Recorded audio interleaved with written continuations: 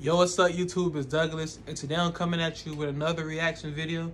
Today I reacted to another Dave Chappelle stand-up, 3 a.m. in the Ghetto. Now, I'm gonna be real, bro. I love Dave Chappelle and all his comedy, but I never really looked at a whole, stand-up of his, you know what I mean? So it's a lot of his stuff that I really just don't know about, and it's not saying it's boring. It's just, bro, like, I don't think I never even looked at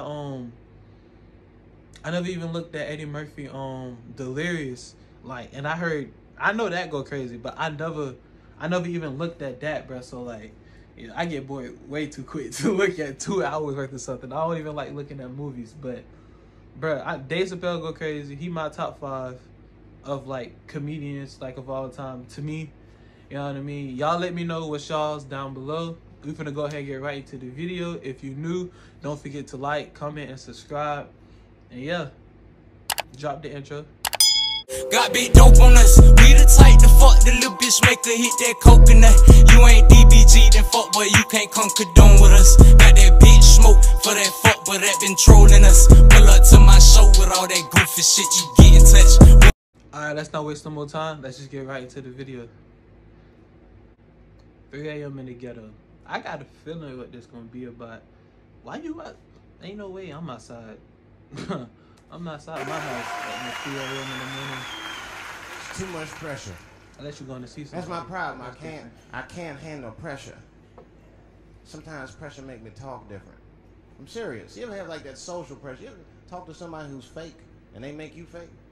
Like that kind of deal, like, hey, how you doing? You're like, fine, how are you? And you're like, yeah. I don't even talk like that. I get sick of that shit. I do. It just makes me sick. Sometimes I talk crazy just to make myself feel better. You ever do that? Just start talking like crazy. Like, you ever hear this voice? Man. That's how bad guys used to talk in the 40s. In the old days. See, I talk like that. Not all the time, but if somebody put the pressure on me, fuck it, I gotta. This is so off topic, but in the 40s, that's when they used to call people jive turkeys and all that, right? That's probably the 70s. I'm tripping. I'm gonna start talking like that. I'll call somebody a jive turkey. I'm gonna start saying that. When the police pull me over, I'll talk crazy. Son. Do you know why we pulled you over? Nah, because I'm black, see? That's right. I do it. It's not illegal to talk like that. How do they know I don't talk like that every day? Stop talking like that. Stop talking like white copper. Nah. You still gonna get shot. That's how I talk, see? You're getting shot regardless.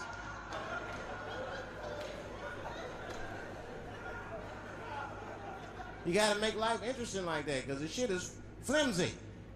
Life is flimsy. You think you're gonna live forever, but you're not gonna live forever. Facts. It's dangerous out here. We know what's going on. Facts. I travel now, you know. I used to think D.C. had the roughest ghettos in the country. Nah, nigga. I have seen some shit now. Oh, there's some rough areas outside of D.C. It's rough all around the world. Yeah, everybody should go to the ghetto. I was taken to the ghetto one time. That's the worst. When you get taken and you're not expecting to go. But you feel like you getting set up. No, when you go to the ghetto, like, I'm going to see some wild shit. I got to prepare myself. I'm going to see something crazy. When you're taken, it's different. I had a limousine driver. It was after a show. It was late at night. It was like 3 in the morning.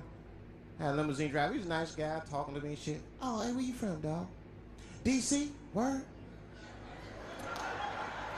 That's a rough city, man. I heard about D.C. D.C. The cell phone started ringing. Hold on 1 second. Hello? Oh, what's up, nigga? What? What the fuck? Slow down. What? What the fuck? No! Nah, but come on, bro. As soon as he said, what? Nah, bro, let me out. Uber. I'm out of the... bro, what, bro? Oh, my... Okay. Couldn't be me. No! Couldn't be me. No! Fuck that, nigga. Fuck it. I'm on my way. You on your way. I'm gone. You tripping. You stayed in the car. You tripping. Hey. But you wild. I gotta make a stop real quick. At 3 o'clock in the morning. I didn't know he was taking me to the ghetto at first. I started looking out the window. I was like, what the fuck? Gun store, liquor store, gun store. Where the fuck are you taking me? See, bro, I'm not really paranoid, but I don't trust nobody at all, bro. I would have felt like that was a setup. I love my parents to death, but when they be making turns and like going on roads I don't know about, I'm asking them, where are you going, bro? Because like, I need help. I need help. It don't look good. He didn't say shit. Just pulled up in front of an old rickety building that looked like a project. Now, I've never been there before. I'm not sure if it was a project, but it certainly had all the familiar symptoms of a project. It's a project. A fucking crackhead ran this way. I never seen a crackhead. That's crazy. And then another one. I probably did, but I didn't know it was. I probably did see a crackhead. And I said, I'll be right back. And left me. Took the keys with me, just left me. At 3 o'clock in the morning, in front of a project, in a fucking limousine. This was not good. Easy. I was like, man, I gotta look around and see if I can see some landmarks and figure out where I'm at. Might have to escape on foot. I'm not running in the ghetto. Now, this is when I knew I was in a bad neighborhood. You only see this in the worst neighborhoods. Remember, it's 3 o'clock in the morning. It's 3 o'clock in the morning. I look out the window. It was a fucking baby standing on a corner. Nah, I'm glad it's not like that down here. I'm glad it's not like that down here. And the baby didn't even look scared. He was just standing there. I would have been so scared. Knowing I would have tried to help the baby probably. I mean, it made me sad. It made me sad, really. You know, because I wanted to help the baby. I don't trust you either. I'm sorry. Click. Facts. Facts. That could have been a setup old too. Baby on the corner trick, eh? Not gonna fall for that shit. Where's this limousine driver? You know, I start feeling bad. As time goes by, I start feeling worse. Like, man, what is wrong with me? What the hell's wrong? I'm scared of a baby. And this baby could be in trouble. He might need my help. I gotta do something. Shit. But I wasn't gonna get out the car. No, I would have caught that one. I'm serious, man. I just cracked the window a little bit.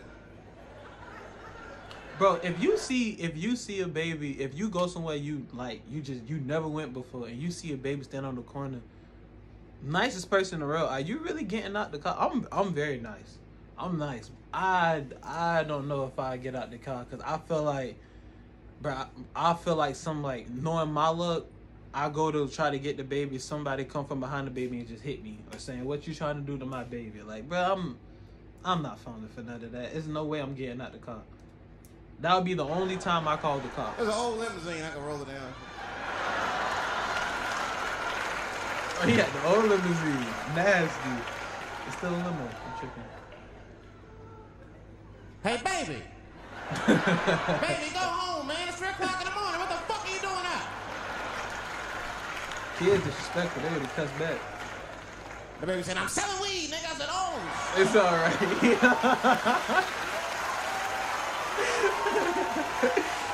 I wasn't expecting that. I'm sorry I had to buy 2 bags from the car. I'm gonna get two cones. Support black businesses. Respect. Got back in the car and rolled me a joint, man. Let me stop talking. That shit was scary, man. Every once in a while, like a crackhead would come up to the car and look in the window. It was like Jurassic Park and shit. He'd be looking all in the car. Hey, get out of here, cracky. That baby was still standing there, man.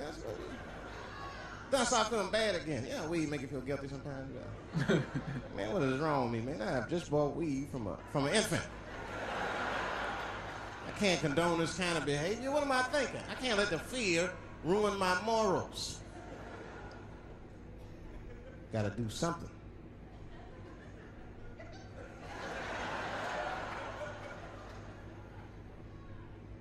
Hey, baby. Stop selling weed, all right? You got your whole life ahead of you. He said, fuck you, nigga. I got kids to feed. I said, God. God damn. Dang. Sam. Dang. But people really be having kids, like, bro. I'm talking about everybody I went to high school with either pregnant Oh, they got a kid. But my kids ain't gonna have nobody to play with. Like, just think of my kids are gonna be lonely, bro. Like, they ain't gonna be going to school with none of the kids, and we all planned. I need to have a kid. I'm tripping. I need to go ahead and get this. And this is that very moment when the crackhead was running across the street and got hit by a car. I know it was a hit and run. He survived, though. The police did it. It's all right. They sprinkled some crack on him and got back up. Hey, man. Hey, of course, that was another good video, bro. Dave Chappelle is a GOAT. You have to, but Dave Chappelle has to be the GOAT. He has to be in your top. Dave Chappelle got to be in your top 10 when it comes to comedies, man. But, hey, man, if you enjoyed that video, don't forget to like, comment, and subscribe. Let me know down below what you want me to react to next, and I'm going to make sure I get to it. And, yeah, man, I'm out. I be out here getting it. I'm John Wicks without the suit. When I shoot, I'm gonna hit you, and you might flip the coupe. We gon' find out where your hot at, how you feel about 40 shooters. Scrap with boots in the backseat of a Rover.